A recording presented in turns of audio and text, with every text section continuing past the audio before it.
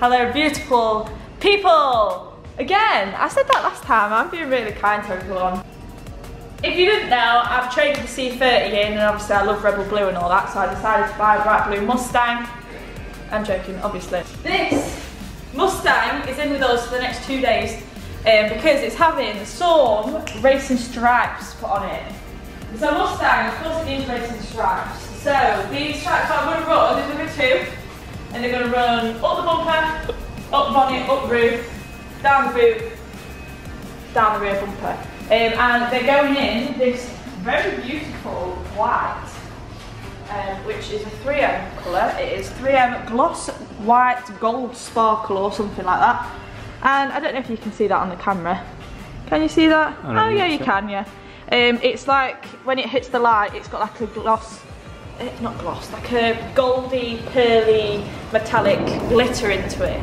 So, yeah, it's going to have 2 stripes in that along the car, and then it's having gold pinstriping as well. So, we thought we'd do a little video on this because, you know, like stripes on a Mustang is quite common.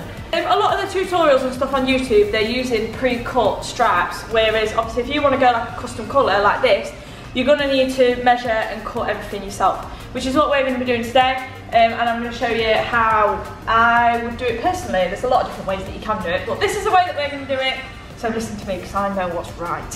So here's the gold pinstriping. That's going to go on the edge of the white stripes to, you know, kind of like break it up, make it look a bit funky. Actually, for this job, all you need is a tape measure, which we have here. This is a small one, we do have a big one. Tape measure, a blade, knifeless tape, masking tape. That's all we need. And a squeegee. And a squeegee, yeah, but I'm not talking to measure. Obviously, if you are using pre-cut stripes, all you've got to do is you've got to find a centre and then obviously just lay your stripes. But, like I said, if you wanted to go custom colour, you're going to need to, you know, measure the whole, basically like, blueprint. Stop doing that. You're going to need to measure the whole blueprint of the stripes onto the car and make sure that everything's central, which is quite hard. So it would be quite easy to do it on just one panel, but then you've got to carry that centre line across the whole centre of the car, which is going to be quite tricky. But we're going to start with the bonnet, and we're going to measure the bonnet, we're going to find the centre point, and then we're going to measure out. Obviously that sounds quite complicated, but it will make sense when I start doing it. So we've just measured, obviously, the width of the bonnet at like the widest point, which you've got about here, and it's 65 inches across. So 32.5 is this little dot right in the middle here. There is actually a very, very faint body line. You can see it on here. You can kind of, can you see it? Yeah. In certain light, there is a very faint body line in the actual bonnet, which would obviously be in the middle, but it's too faint for us to get like a direct line across. But that dot that I just made there, I can see this light is sat right on that body line. So basically now I just need to continue this centre line, but keep, because this is just a whiteboard marker, don't worry, I'm not drawing on a Mustang and a Sharpie pen, so it literally just wipes straight off, because I need to dot a line all the way down so that I can get it straight across all this bonnet. There's a lot of mathematics involved in this. I was never very good at maths. You can see very faintly with the whiteboard marker we have marked out, so we've measured each like different points of the bonnet, so that we've got like a guide to work by. So we've got dot after dot after dot working its way up to the bonnet.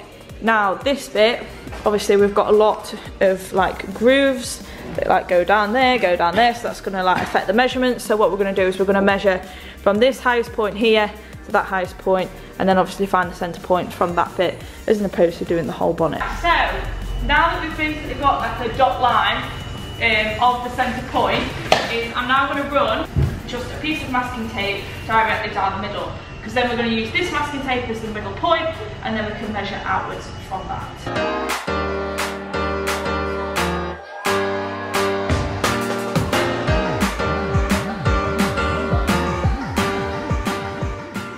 So now that we've found the middle point, it's basically we now need to measure obviously from the edge of this masking tape out, like the same on each side, and that is going to be that starting edge of one stripe. So obviously this middle piece is obviously going to still be blue. Does that make sense? I feel like it doesn't make sense until I do it, but you'll see. we were umming and ahhing how far to come out, and I've come out 1/2 inch from the edge of this tape. I'm going to go 1/2 inch each side, so obviously when you take the tape off there will be a lot bigger of a gap between the two main straps than that gap there. But yeah, that's what we're doing. So as you can see, I've literally just been dotting small lines all the way up. I'm going to continue that up the bonnet, and then I'm obviously going to join all of those lines with a piece of knifeless tape, and that should be straight and should be the same length away all the way down. It looks like now, obviously we've measured equally on both sides. We've got 2 lots of knifeless tape now running, which is going to be the first edge of the strip. Now we need to measure, I think we're going to do 8-inch thick strips each side. So we need to measure 8-inch outwards all the way up again using a dot method, so then we can draw another straight even line of knifeless. As you can see, with a little bit of a cheeky measure, we've managed to get 2 racer stripes down. So this is knifeless tape, this is what cuts vinyl without you having to use a blade. So that is obviously the outline of the 2 stripes. We're going to cut some vinyl now. Luckily this bonnet is obviously the longest panel that we're doing in one go, and it's just shorter than like the height of a roll of wrap. And we're going to cut, and then we're going to see what it looks like, see if it looks cool. I think it will.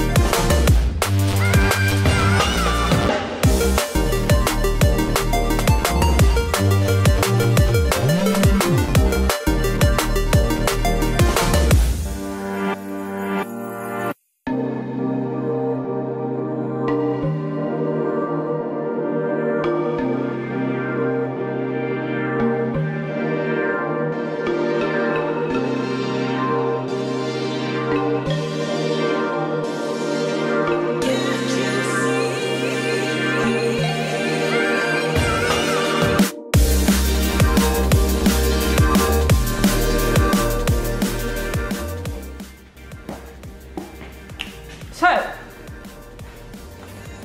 bonnet, finito. This is what the bonnet looks like, and this gives you an idea what the rest of the car's gonna look like. I think it looks sick from a distance. It just looks white, and then you get close up, and like you see all the gold sparkly bits. Woo, looks mega. You put the gold pinstriping on as well.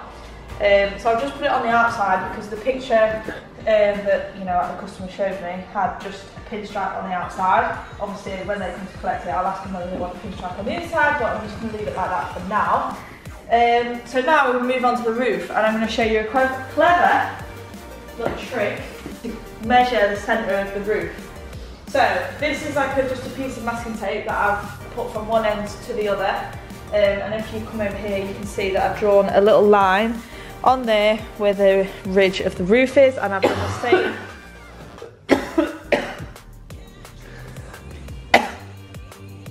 I've done the same on the other side. So now all I've done is I've pulled that back and I've matched those two lines up And now all I need to do, hang on, you can see that they're like perfectly matched up there. All I need to do is I need to just mark there and there, and there's the centre of the roof. Fucking hell. Are you mad? I'm not just an ugly face, me. So then I can run another centre line down the middle, same again, measure 1/2 inch out, measure 8 inch wide. Bada bing, bada boom!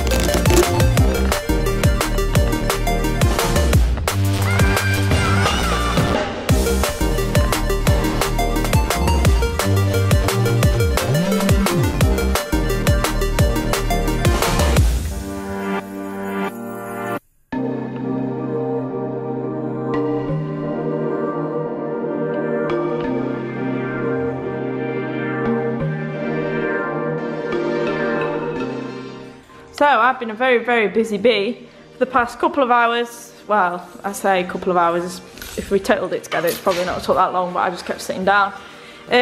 Bonnet's done, the roof is done, and the boot lid's done. So I used the same method in measuring the roof, where you know you put the tape and you put it to halfway. I used that on the boot and that worked perfectly. You can see that it is all in line. But yeah, tomorrow, it's because it's getting quite late now, so we're just gonna, the car's gonna be collected tomorrow. So tomorrow morning, I'm gonna do these two pieces here on the rear bumper. We need to get rid of all that where the number plate was, some glue and tar, and then gonna do this piece here on the front bumper, and then this piece here, which should be fine to do with just the offcuts of these pieces. So yeah. Easy peasy, lemon squeezy. See you tomorrow. Good morning. Is it morning? Yeah, it's still morning. It's the day after, so obviously we did all what we did last night. Today we're just finishing off the bumpers. So I've had to spend most of the time this morning actually getting rid of all the glue from where the sticky pads were holding the number plates, but we finally got rid of it all. And I've just measured out the centre line for the rear bumper. So it was quite hard to do it, so obviously because you've got quite a lot of recesses, if I was to just measure, it wouldn't take into account these recesses, so the centre line would be quite off. So what I've done is I've used the same method as what I did on the roof with the two pieces of masking tape. That there got me a centre point there. Then I did those two there, obviously where the two lines in the boot are, that got me a centre point there. I did those two there, which got me a centre point there. And then I did between these two parking sensors, which got me the centre point there, and they all lined up perfectly. So that's what that centre line is now. And then same again, measuring out 1/2 inch. Same method. Clever. So this is the actual final piece to this very long, tedious puzzle. This is the final bit of knifeless. Ooh, epic. Last little bit. Need to trim that bottom bit off and it's all done. I need to finish off the pinstripes on these bits, give it a nice little clean, and then we'll pull it outside and show you what it looks like. But from what obviously I've seen in here, obviously I've not been able to look at it from a massive distance, but from in here it looks sick.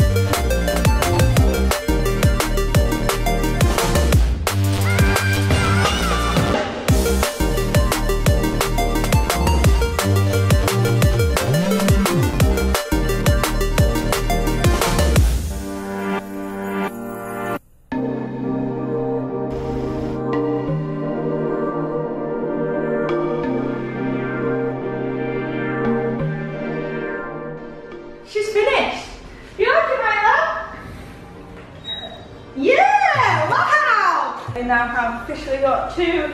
Oh, thank you, Milo. Oh, thank you, that's kind. We've got two beautiful gold sparkle custom racing stripes on Mustang. If you ever stumble up across a Mustang and think I want to put some racing stripes on it, I know how to do it. You're welcome.